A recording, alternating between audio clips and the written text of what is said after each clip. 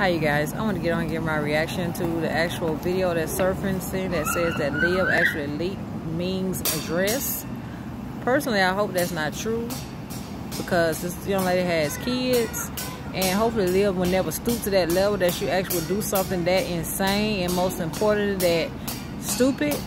But yeah, I hope that's not true about Liv. But Liv, I had to get on here and give reaction. I'm not trying to bash you, but girl, you are the last person that should be doing something like that. You are basically getting your karma for quote unquote lying about your particular home that you had. And the thing about it is, people are saying that you want people to pay for the truth. Basically, you want them to pay to go on another site for you to tell them what the truth is.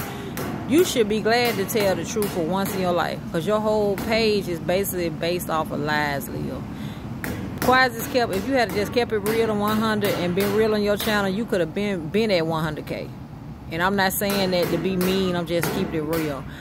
I just had to get on and give my reaction. I'm just shaking my head, and I'm hoping that it's not true. But thank you guys that subscribe to my channel.